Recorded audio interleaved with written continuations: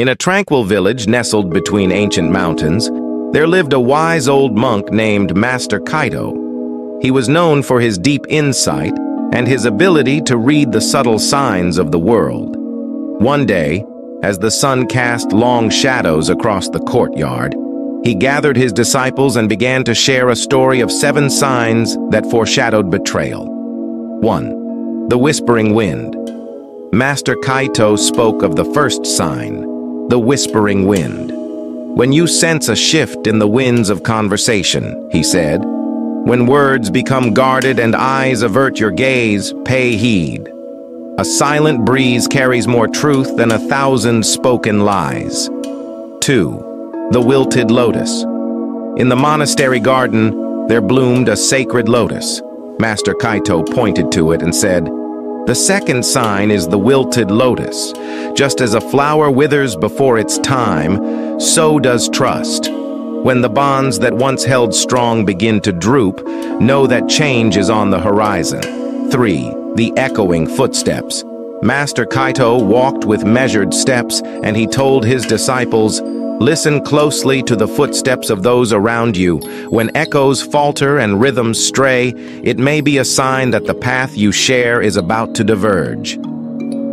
4. The Empty Teapot. As tea was poured, Master Kaito noticed a chipped teapot. The fourth sign, he explained, is the empty teapot. When a vessel that once overflowed with warmth and sincerity is left hollow, it may be a sign that trust is drained away. 5. The Fading Sunset. The sky turned to hues of orange and purple, casting long shadows.